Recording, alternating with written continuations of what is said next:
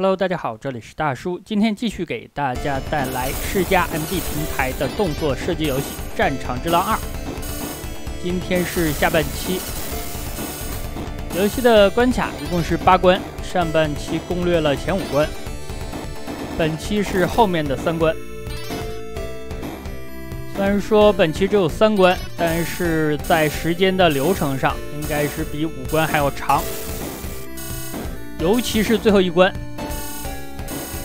关卡的流程长度相当于平常的2关。咱们目前有的4个作战角色，已经有3个升得比较满了，但是防弹衣还有防毒面具应该不是人手1个的，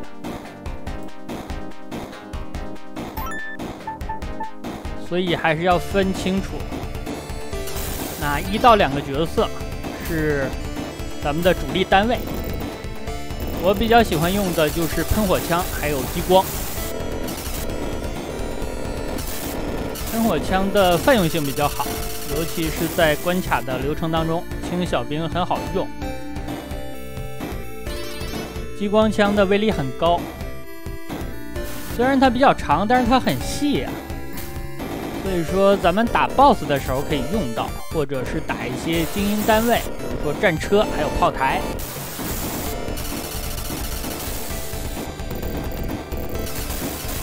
现在咱们还有一个同伴没有救到，最后一个同伴出场实在是太晚了呀，最后1关才能够见到他，而且最后1关的资源应该是无法把他所有的 装备还有参数都喂满的，这里打出了一个防毒面具。这个地方我是先往右走，拿到了防毒面具，再回头来拿这个勋章的。因为如果咱们先拿勋章的话，屏幕稍稍往前一带，防毒面具就打不到了呀。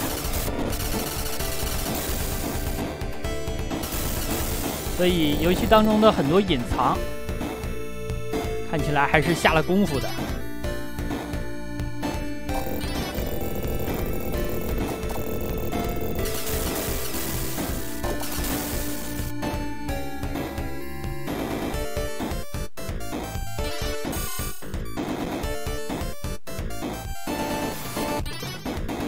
黄金色的医疗箱是大幅度恢复血量的道具。 这款游戏恢复血量的道具做的还挺多，包括了菠菜罐头、汉堡、烧鸡2种医疗箱。这个地方我打得很细，因为右边这里是一个比较好的分支，里边有宝箱，但是左边的主路上会冲出来几个敌人，他也能够爆出来东西。 所以说，我就先把东西拿全了，再走的右路。大家如果不是注意收集的话，其实可以不用玩的这么细。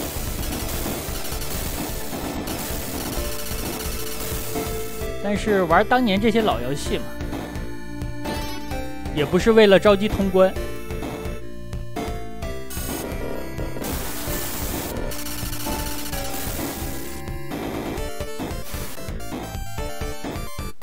来到了第6关的 BOSS 战，第6关的场景叫做街道，或者说叫做巷战，所以我就不大理解啊，巷战里边竟然会出现敌方的这种堡垒一样的 BOSS。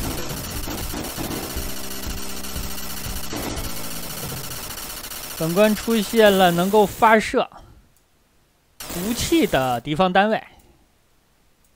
你如果戴着防毒面罩的话，它就伤害不到你了。但是你要注意，毒气弹爆炸的时候，咱们的毒气面罩是防不了的。所以说，你不要被它爆炸的火花崩到。第7关来到了港口，这里连续4个汉堡。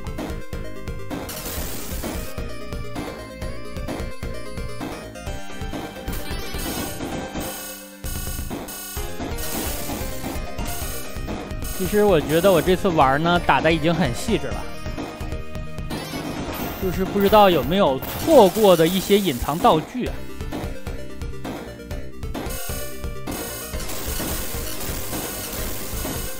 昨天我翻看了一下留言，没有小伙伴给我补充漏掉的隐藏，所以不知道今天有没有人补充啊。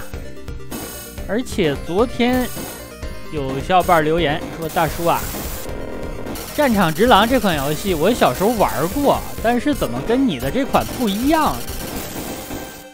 我玩的是世嘉MD的版本，而且玩的是里边的原创模式。因为这个版做的真的很良心，它是2个模式，一个是街机的经典模式，等于是把街机的那个版本给复刻了。原创的模式最大的特色是咱们可以使用5个作战单位，而且人物可以升级，而且有商店。我激光的这个角色就是有防毒面罩的，所以说刚才在毒气里边就没有掉血。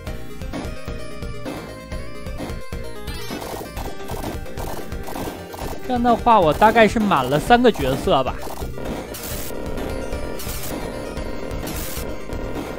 使用火箭筒的那个角色参数还比较低，因为平时我也不用它呀，它真的是太难用了。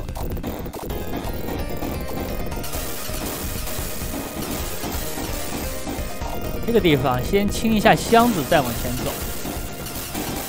前方的侧面有几个敌人，他们位置的安排让我想起了赤色要塞。第4关有一种发射很多黑色球状子弹的战车，它就埋伏在小路的尽头。你如果往前带卷轴不小心，很容易就会被它秒掉，而且它的攻击范围还很广。等你反应过来的时候，你已经没有空间躲了。感觉第3个角色的参数也加的差不多了，可能第3个角色的定位是攻击力非常高，但是移动速度比较慢，一个力量型。因为它把武器升满的话，需要的力量道具很多，可能是打 BOSS 比较好用，不过需要近距离。那这款游戏近距离作战实在是太危险了呀！大家注意，这里有一个血量上限的道具，可以买，但是买了之后会涉及到一个问题，在下一关咱们会一无所有啊。但也无所谓了，主力的角色的属性都已经满了，够用了。这里去一下右边的隐藏，血量的上限好像都满了呀。每个人物的血量上限也是不一样的。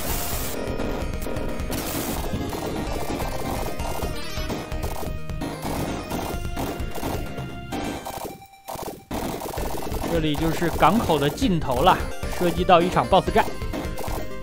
这个 BOSS 和赤色要塞的第3关 BOSS 也有相似的地方。咱们需要打3个部分，先是船首，再打船尾，再打中间。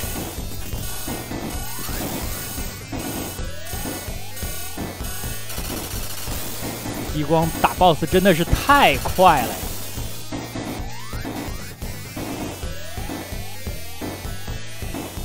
船尾应该先清船舱，因为船舱可以出现多个小兵，它是多个火力点，这样你需要优先的解决。而且打船尾的时候，咱们的屏幕往上移动了，人物现在进到了水里，进入到水里之后有一个影响，就是咱们的移动速度变慢了。这款游戏做的也是比较真实啊，对咱们来说这是一个不利的因素。所以打最后的部分的时候，我就使用了好几发炸弹。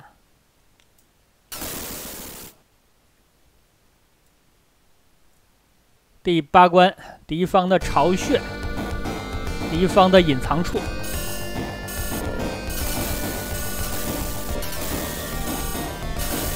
本关的流程超级的长，其实我觉得可以分成2个关卡，但是当年的很多游戏比较执着于8这个数字，很多游戏都是坚持做8关。尤其是家用机平台的，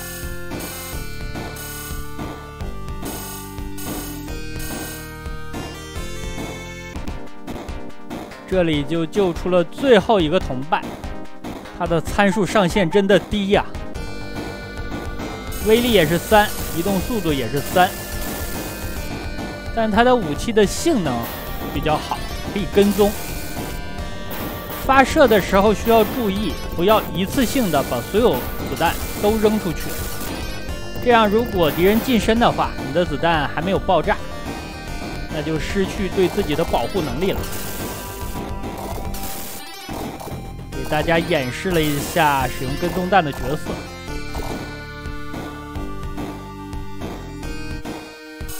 而且刚才的轨道上经常会出矿车，咱们如果快速的往前带屏幕，让轨道的边缘出现，这样矿车就消失了，非常神奇。不然的话，它就会一直的刷新。敌方基地的飞机都没来得及起飞，好像很多的游戏都有类似的桥段，就是到了游戏的后期，你冲进了敌方的基地或者仓库或者是军火库，对面的兵器没来得及使用，包括战车还有飞机等等，咱们就可以非常开心的拆了。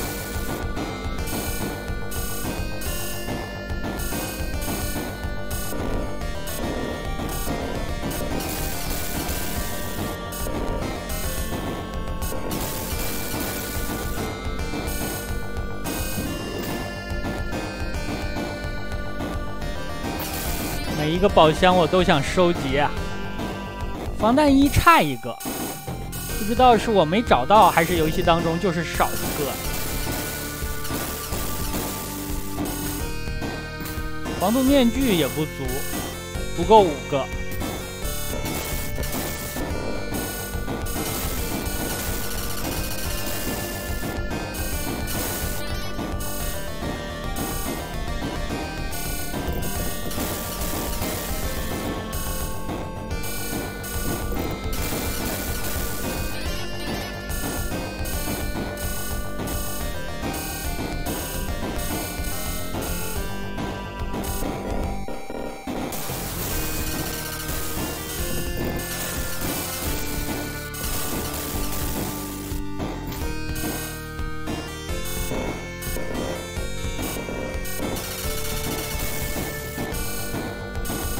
这里如果我不是使用激光的话，这个战车我是不会拆的，直接拆门，然后就进屋了。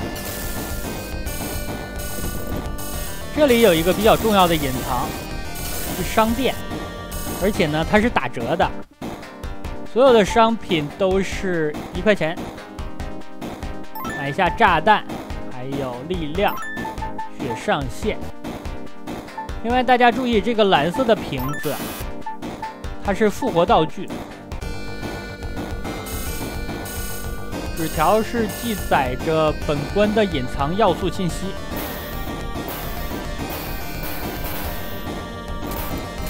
跟踪弹的力量提升上来了，所以说可以用一下。而且前面有一个版面，用它是比较好用的。小黑屋。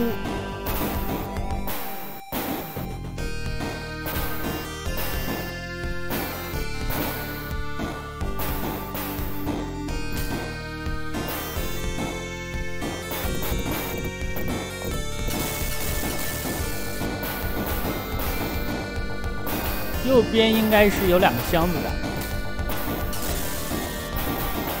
回血的道具。我看到这里回血的道具，我可能还少总结了一种，有烧鸡啊，那就是菠菜、汉堡、烧鸡，还有火腿，再加上2种医疗箱，6种。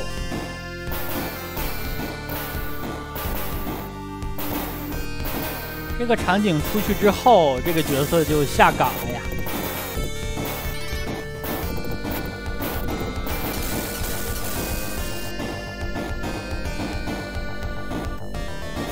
还是把我最爱的喷火枪拿出来，看它这个喷火枪啊，又粗又威猛，这谁能不喜欢啊？这里有3道电网，其实这个场景让我很恍惚啊，想起了红白机平台的魂斗罗初代第2关。你向上一推方向就会被电到。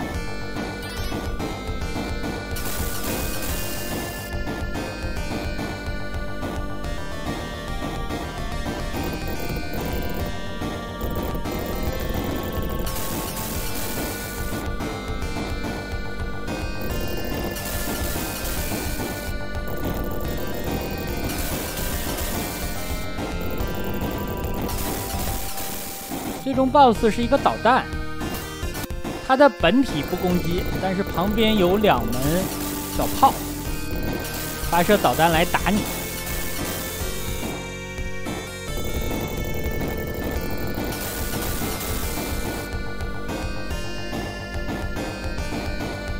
我感觉当年的太多游戏啊，最后 BOSS 都是拆导弹。刚才的2个电网是有技巧的，咱们需要提前把它引出来，让它发射，然后咱们再往后退。如果你在电梯上站位比较靠后的话，就只能硬吃了，这个伤害还是很高的。最终 BOSS 战，等最终 BOSS 的壳被攻击的部位出现，咱们再进行输出。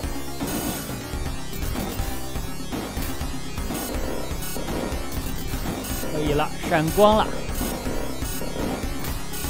激光拆它就是快呀！这里如果有炸弹的话就更快了。